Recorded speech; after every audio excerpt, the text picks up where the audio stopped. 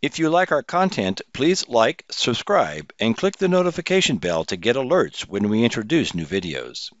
In this module for the IoT controller API, we're going to specifically now look at how we can use the API within a rules engine to do a read. So exactly as we followed on before, where we've used the command line, we now want to use the rules engine that's built into the IoT controller to now use that API and to get the same information that we've just extracted using the command line, but then bring it into a flow-based programming rules engine. So when you actually look at what's integrated within the RUCKUS rules within the IoT controller, we actually have integrated a full rules engine from NodeRed. Now the rules engine is actually considerably more than just a standard or a baseline rules engine. It's more of a complete programming language. So it allows integrators or programmers or developers to now start to build up more complex sets of actions based on interface and interconnection to the IoT controller. The rules engine itself is integrated within the IoT controller. It runs as a service on the IoT controller, and it has resources, memory, CPUs, etc. associated to it to actually perform the functions required by the programmer or the systems integrator.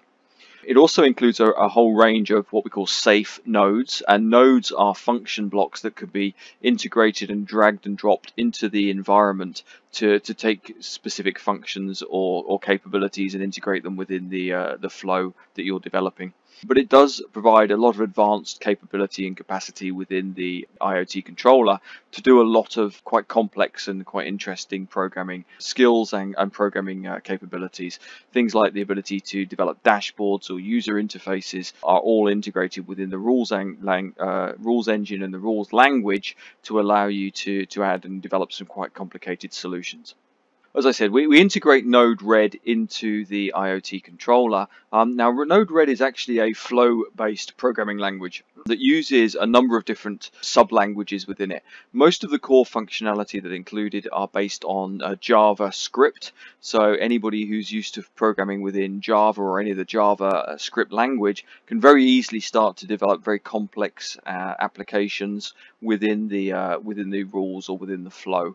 It also includes all of the standard functions you need to communicate in and out of the rules engine. So to communicate into and out to the IoT controller or to other third-party applications are all integrated into the rules engine by default.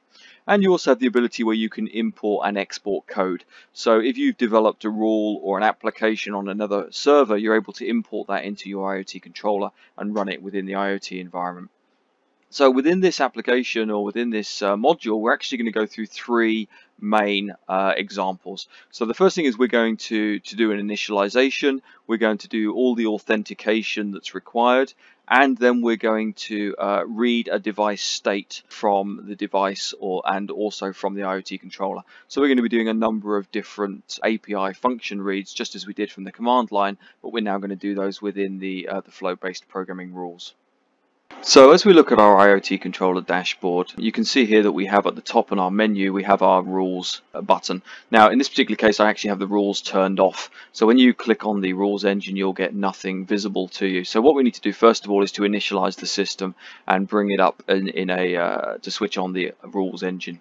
So we go into our administration and we can see that our services for the rules engine is currently in a stopped state. So we can now go ahead and start the rules engine, and after a period of time that correctly informs us that the rules engine is now running. So now again we can go back to our dashboard and we can open our rules tab, and you can see that we have the rules engine now running. Now because I have a blank rules, there's actually nothing currently available to us on the dashboard, but if we go to our configuration tab, we can see that we have our current application or rule that's running. These are all disabled. So we're going to open a new flow. And we can do that by creating the add flow button here, and we now have basically a blank sheet where we can develop our application or our flow for developing and interfacing using the API.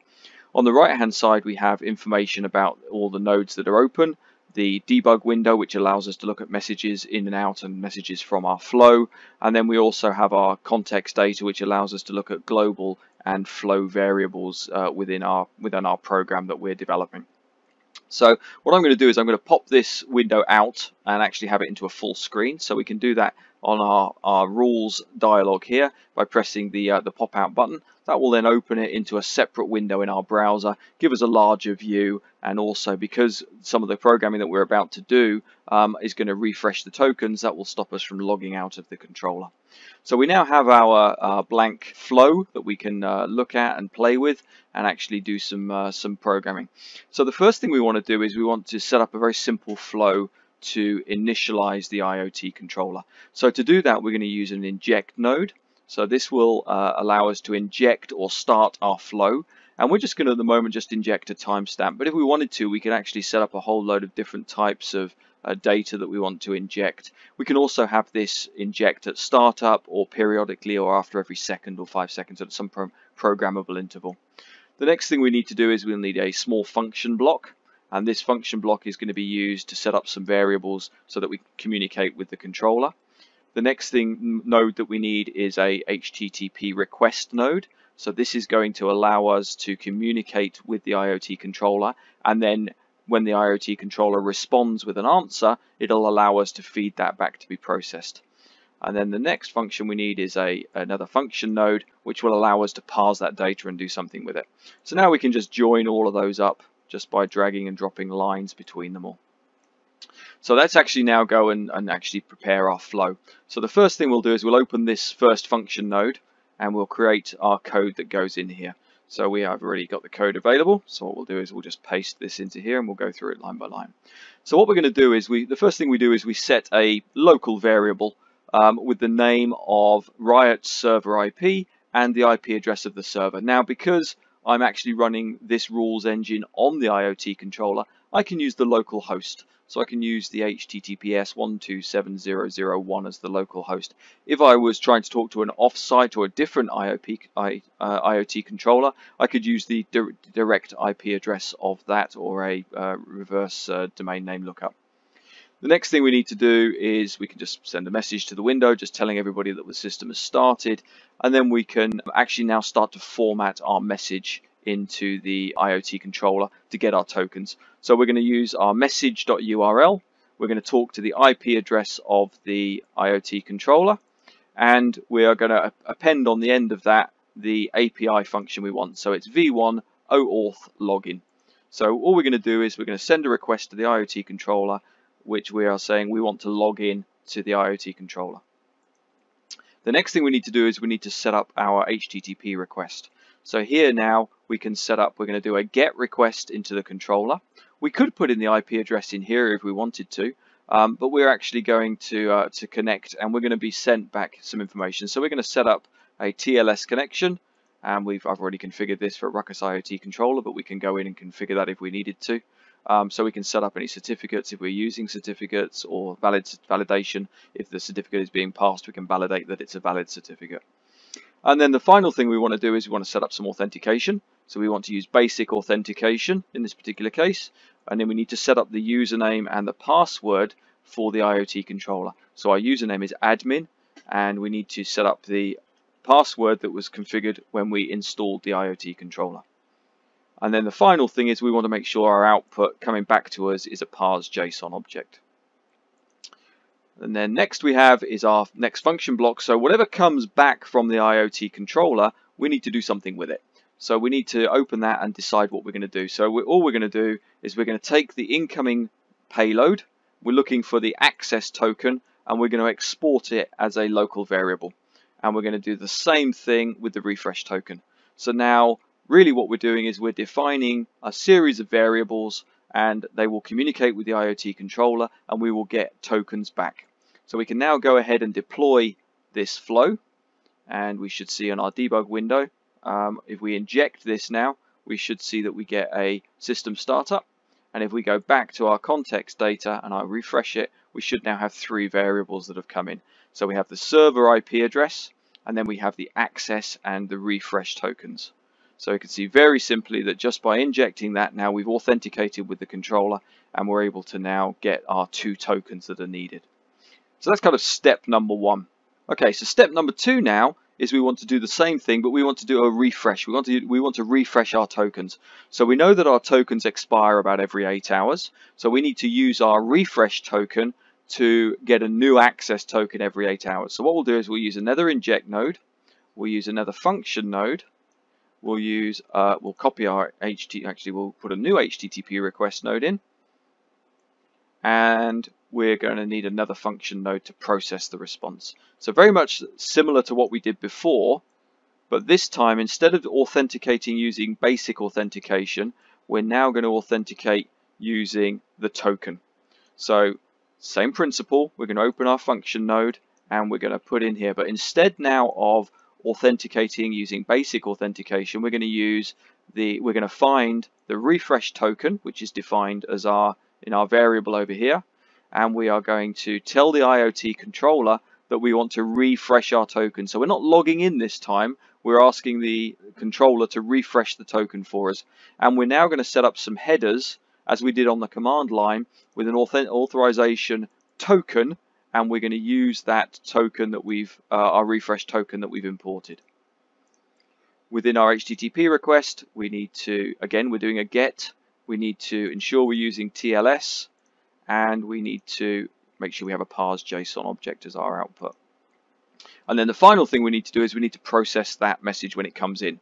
So obviously we are now going to get a new access token. We're not going to get a refresh token this time, but we are going to get a new access token. So we need to now get that incoming access token and re-export it. And while we're at it, we'll also log it out to the log file so we can see what's going on. So again, what we'll do is we will deploy this now. Okay. So we can see we've redeployed our code. And if we go back to our context data and we refresh that, it hasn't changed because I haven't re-injected or reauthorized. But what I'll now do is I'll inject and re-initialize the access token. So what you'll see is the access token changes, but the refresh token doesn't. So there we go, we've injected our timestamp, and if we refresh that now, you'll see the access token has changed, where our refresh token is exactly the same. So we can now run this periodically to get ourselves a new access token so that we can communicate with the IoT controller. So what we've done so far now is we've done authentication, we've gathered tokens, access and refresh, and we've now able to automatically update and refresh our access token as they expire. So now that we have our tokens, the next step really is to start to communicate and do more advanced things with the API. So what we can do now is, again, we can do another inject node. We'll grab another function node. We'll do another HTTP request. And this time we're not going to parse the output. We're just going to view the output. So what we'll do is we'll use a debug node now to view that. And again, we can connect these up, and we now have a full configuration. So the difference now is that we need to use a slightly different structure to communicate with our IoT controller. So we have our standard timestamp again. Nothing's new here. This is just being initialized whenever I press the inject button on the input here. Then we have our function node, which is currently empty. So what we're going to do is we're going to put our code in here, which is going to give us a list of every device that's on the IoT controller. So again, we're going to read in our access token, which is this value here. We are going to also read in our IP address of our IoT controller. And then we're going to format a message. And the message is a message.url. So this is going to be sent to the next node, and this tells that node where to send the message. So it's going to send a request to the IoT controller /app/v1/device. So that is our API function. We're then going to create a header, which is going to have our authorization of type token, and we're going to attach in there our VRIA access token, this field over here. So now we have everything that we need to make a request into the IoT controller to provide a list of all devices that are on the controller. We also need to set up our HTTP request again. So again, we're doing a GET request. So we are asking the IoT controller to provide us with data. We need to set our TLS certificate, and we need to provide ask for a parsed JSON. Authentication is being done in the header. So that should be everything that we need now to get an overview of every device that's in the IoT controller. So we'll clear our log. We will deploy that now. Okay, we already have our tokens, so I don't need to do anything there. And so let's look at our debug, and we will now inject this message. And there we go. So we've injected our message, and this is the output So out of our IoT controller request, we get this message. So we've received a structure with an array with 2 entries in it. So you can see entry 0 and 1. And as you recall from the previous module, you can now see all of that information that was shown. So we now have 2 entries. Entry 0, which is our SOTA sensor. Object number 1, which is our door sensor. So again, we now have the device name, and we also have the device EUID as we did in the command line. So it's exactly the same as we had under the command line, but we're doing it in the flow base. So now we have the device EUID, we can now start to do some additional things. So just as we did before, I can now modify our flow, and I can append onto the end of our device API function. I can now append on the device EUID of that door sensor. So now I can see here, I append that on, and now if I deploy that message, now the IoT controller will respond back just with the information for that device. And again, so now you can see the message. You can see there's a lot more details in here now. So we have the LQI, we have the date it was created, device EUID, we have the connection RSSI. We can see that the device type is listed an IAS zone device. And again, we have the ZCL capability, and we have the endpoint ID. All of the clusters for this device are now listed, so you can see each of the clusters supported by that device. So for cluster 500 is the IAS zone, and we can also see both commands and attributes. So again, the device is reporting back it has 5 attributes, and we can open each of those in turn.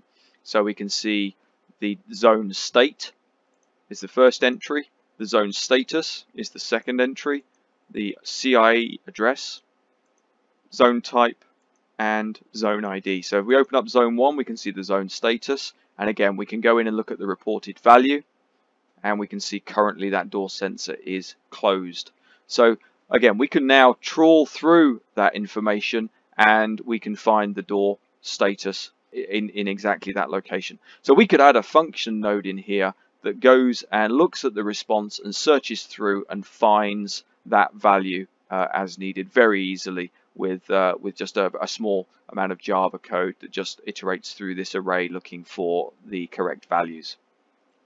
So we can now actually very simply, if I open the door sensor, I can make a request again, and we can go in and view that. So I'll open the door sensor now, and you'll see that if I request that value again, we open up that value 500, go to our attributes, and oh, that's the zone ID, it's moved. So the zone status, you can now see the reported value is now 21. So the value has changed from 20 to 21. So exactly as we did in the command line, we get the same information available to us within the message coming in within our rules engine. So just as we did before, we can also make a request directly over the radio. So exactly as we did with the command line, we can now modify our code, and again we can now append in the other parts of the message. So we can now on the end of the device EUID, we can now append on the ZCL attribute command, including the cluster ID of 500, the attribute ID of 0002, and the endpoint ID of 1. Everything else is exactly the same. So what we'll do is we'll deploy that, and again we already have the token, so we don't need to refresh any tokens, and we inject that node, and you see we get a response. So immediately you can see the reported value now is reported as 20 because I've reclosed the door sensor. And if I open the door sensor and I inject that node, again you'll see that the reported value now reports back as 21. So very simply, within the programming language, you have a simple GUI interface with very easily well-defined structures that allow you to use the API to query any device state. Doesn't matter what that device is, you're able to query the IoT controller and provide the information about the current state, current battery level, current information, if it provides temperature, humidity. All of the device's information is available to you through the API. So that concludes our example of how to do a read using the rules engine within the IoT controller, and how to, in this particular case, access a Zigbee device using the IoT controller API functionality.